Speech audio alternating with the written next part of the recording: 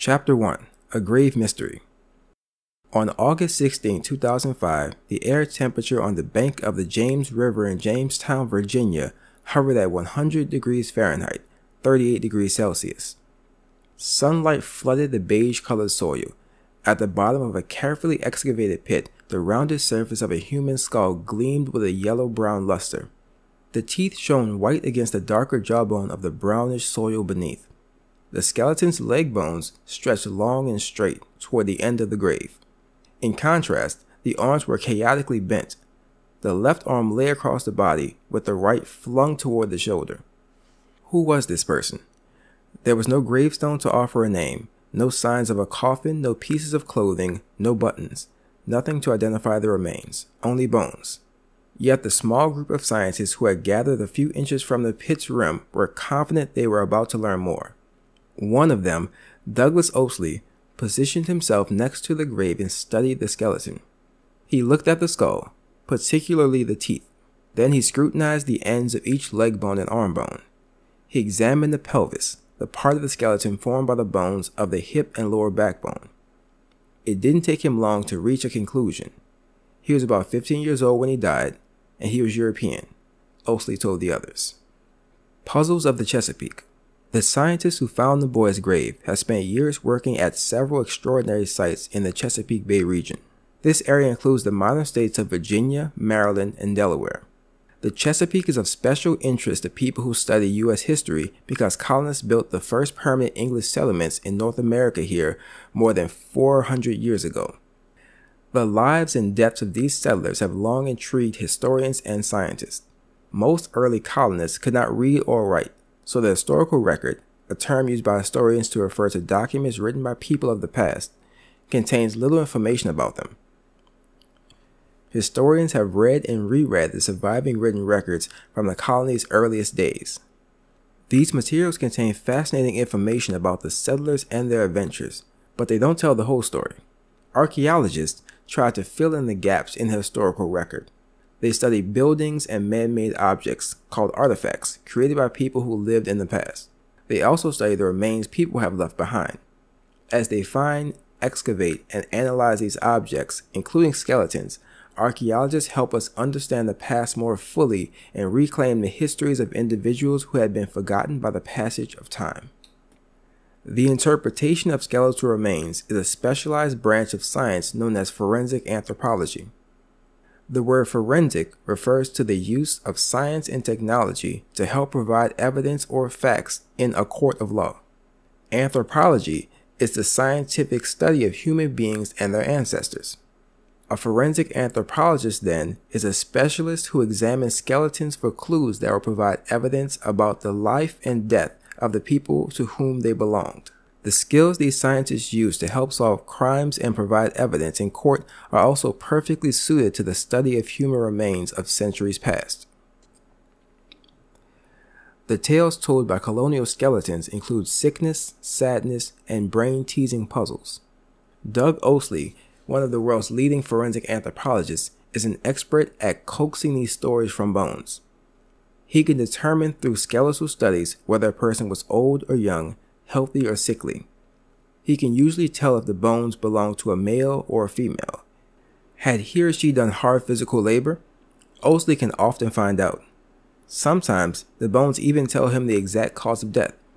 The grave of the teenage boy whom Ousley examined was among more than 30 discovered inside James Fort in Jamestown, Virginia. The fort's history dates to early 1607 when a group of men and boys arrived from England in 3 ships. They and their sponsor, the Virginia Company of London, shared the same goal: to get rich. They hoped the land surrounding the Chesapeake Bay would hold great wealth, especially silver and gold.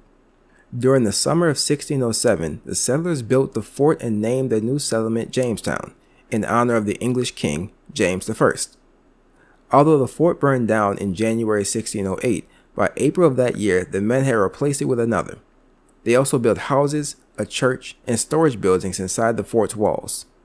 More colonists journeyed on ships from England, including the first English women in 1608. The year 1619 saw the arrival of the first people from Africa, who came to Jamestown unwillingly. Initially, these Africans had been taken forcibly from their homeland and held captive on a Portuguese slave ship. The captain of a privateer, a privately owned ship that captures another ship and claims its cargo, took 50 to 60 of the Africans from the slave ship. About 20 of these people were taken to Jamestown. The historical record is unclear as to whether they lived out their lives as slaves or became free persons. Together, the people of Jamestown built more homes and government buildings, grew crops, operated businesses, raised families, and buried their dead. In their quest for land and riches, the settlers spread out into other areas of the Virginia colony and built plantations. In the 17th century, the word plantation meant farm. Jamestown quickly outgrew the area of James Fort. The materials used in the fort's construction were removed and used for other building projects. By the time the historical record reaches the 1630s, all mention of James Fort is gone. Finding the fort. For many years, the crumbling brick tower of a 17th century church stood as the only readily visible remains of the Jamestown settlement. During the late 1890s, a group of women founded an organization, the Association for the Preservation of Virginia Antiquities, to protect the church ruins. Although the organization's members weren't trained archaeologists, they conducted some investigatory digs in the area.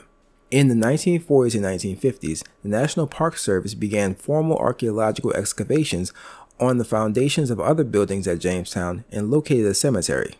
Over the following decades, many more foundations and thousands of artifacts were uncovered, but no one found the remains of James Fort. Those early scientists may not have found the fort simply because they didn't expect to, and therefore weren't looking for it. Until the 1990s, almost every historian and archaeologist who studied Jamestown believed the fort's location had been at the eastern edge of the settlement, on an area of land that had been washed away by the James River many years ago. That would mean no traces of the fort would ever be found. The Jamestown Rediscovery Project proved that theory wrong in 1994. William Kelso, the project's chief archaeologist, had his own ideas about the location of James Fort. The members of the Rediscovery Project team studied historical documents and listened to oral traditions, stories that people passed down verbally from one generation to the next. The Jamestown oral traditions indicated that the fort had been near the brick church tower. Careful examination of the land near the tower convinced Kelso that the remains of James Fort had not been lost.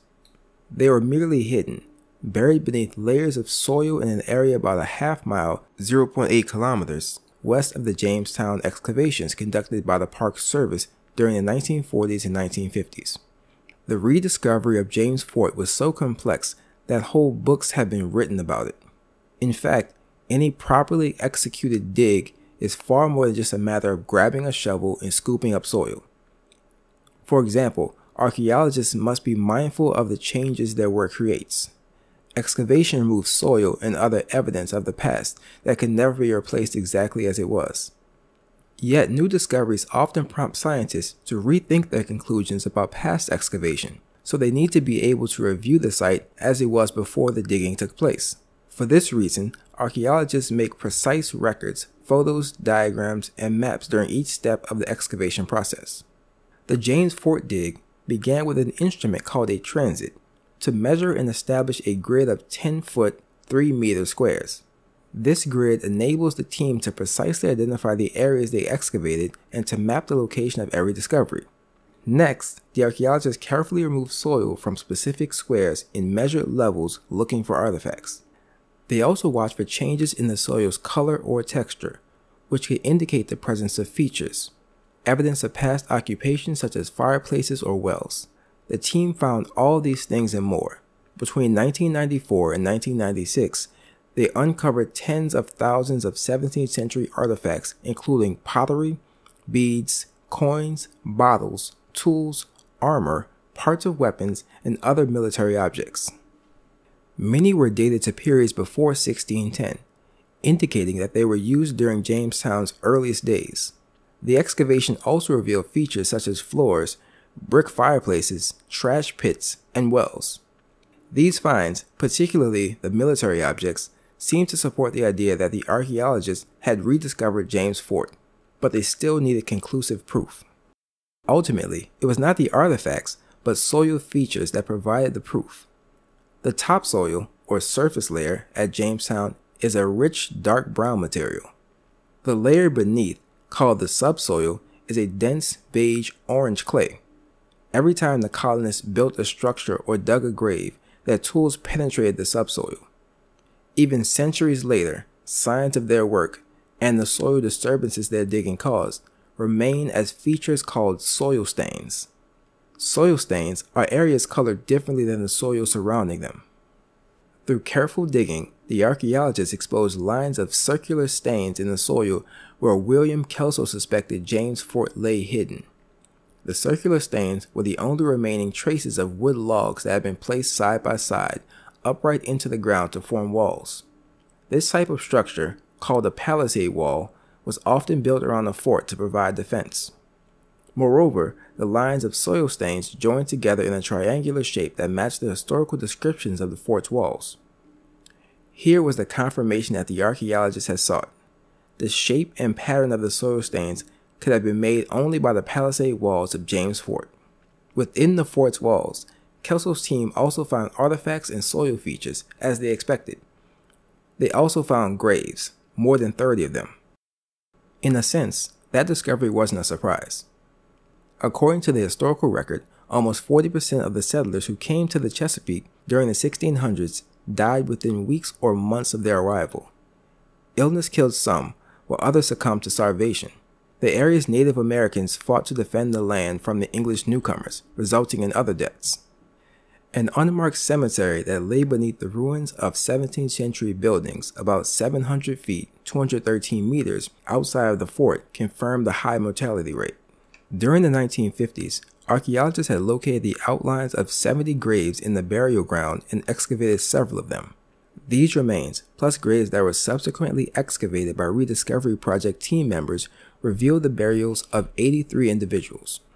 Although Kelso and Ousley believed that this outer cemetery was used until the 1630s, artifacts found in some of the graves indicate that people were buried there during the earliest years of the fort.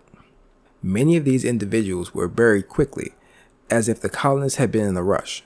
This evidence suggests that these burials contain the remains of colonists that died during the winter of 1609 to 1610.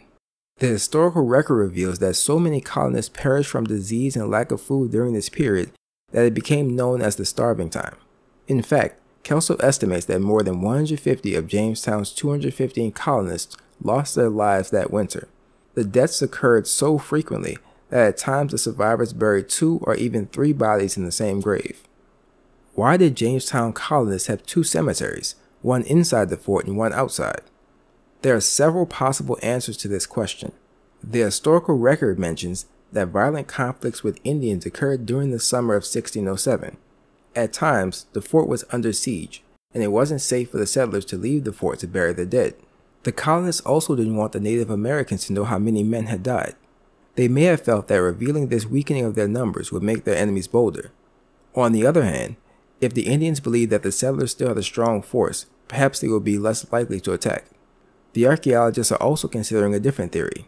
Most of the graves inside the fort are grouped near the southwestern end of the fort, around an open area that contains no graves. Archaeologist Carter C. Hudgens thinks the team has figured out why. The graves may be clustered around a church, he explained. Cemeteries are commonly located alongside churches, and the historical record does mention that a church was built inside the fort. As long as burial space was still available inside the fort, the colonists may have preferred to bury the dead alongside the church. We still need to find the remains of the church to support this theory, Hudgens added. Since graves are often found in unexpected places, how do archaeologists first know that they may have located one? Especially if it is unmarked and covered with soil that no one has dug up for centuries. Once again, the most important clues are often in the soil itself. Under the soil. While it's easy to locate graves in a cemetery with headstones, unless a person has been trained in archaeology, an unmarked grave may not be immediately obvious. Most burials are first noticed as stains on the surface of the subsoil. When people bury a body, they dig a pit called a grave shaft. After placing the body in the grave, they fill in the shaft with the soil that has been removed. Because the backfill soil contains the mixed soil of the excavated layers, it is a different color than the soil that forms the walls of the grave shaft. The result is a stain that remains even centuries later. When archaeologists uncover a soil stain that approaches 6 feet, 2 meters long by 2 feet, 0.6 meters wide, about the length and width of an adult human body or its coffin, they become fairly confident they found a grave. Such a stain was the first sign of the grave that contained a teenage boy whose bones were later examined by Doug Osley. As the archaeologists scraped the subsoil surface, their trowels exposed a dark area. They scraped the soil further until they had exposed the complete stain. It was sized and shaped perfectly for a human grave. At this point, the team shifted to a standard procedure for grave excavations. First, we take a photo of the stain and the grave shaft, explained William Kelso. The photograph serves as a permanent record of the appearance of the stain prior to excavation. Next, soil is removed and placed in buckets. As each bucket is taken out of the grave shaft, its contents are sifted through a mesh screen with holes measuring 0.25 inches, 6.4 millimeters on each side. As Kelso noted, we screen every bit of grave shaft soil to ensure that not even the tiniest artifact is overlooked. Some artifacts, buttons and coins for example, can be dated, which helps to establish a time frame for the burial. In the Chesapeake area, most 17th century colonial skeletons are buried at a depth of 2.5 to 4 feet, 0.8 to 1.2 meters. We never know exactly how deeply buried the individual is going to be, explained Hudgens, so we have to use caution. As the archaeologist reaches a depth where remains are first likely to be encountered, the pace of work slows. The archaeologists keep their eyes peeled for all signs of burial, not just bones. They look for surviving remnants of coffins, such as bits of wood or nails. Such objects may provide useful information when they are analyzed in the laboratory. In the case of the teenage boy's grave, however, the archaeologists found no evidence of a coffin. As the excavation of the shaft progressed, the team's anticipation grew. No matter how high the level of excitement may be at an archaeological dig, nothing can be permitted to disrupt the meticulous use of scientific methods and procedures. Proper excavation requires that every feature and found object be given a unique identifying number. The grave Hudgens was excavating was designated JR1225. The initials stand for Jamestown Rediscovery, while the number represents the complete grave as a specific feature. Unique features and objects found within the grave will be assigned a letter in order of discovery.